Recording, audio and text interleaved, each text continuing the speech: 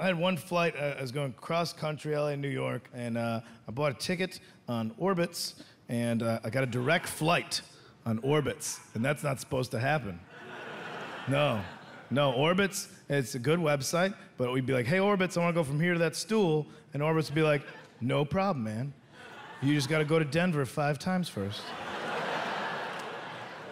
And I like saving $37, so I'm like, all right, go Broncos or whatever. Let's see what's going on in Denver. I don't know, because I'm gonna save $37.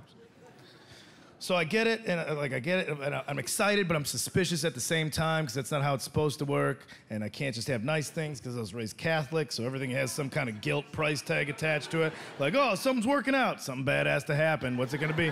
Like, you just can't have that. You're Catholic. 2 sunny days in a row, yeah, but your friend's gonna die. Why? Why can't things just be nice?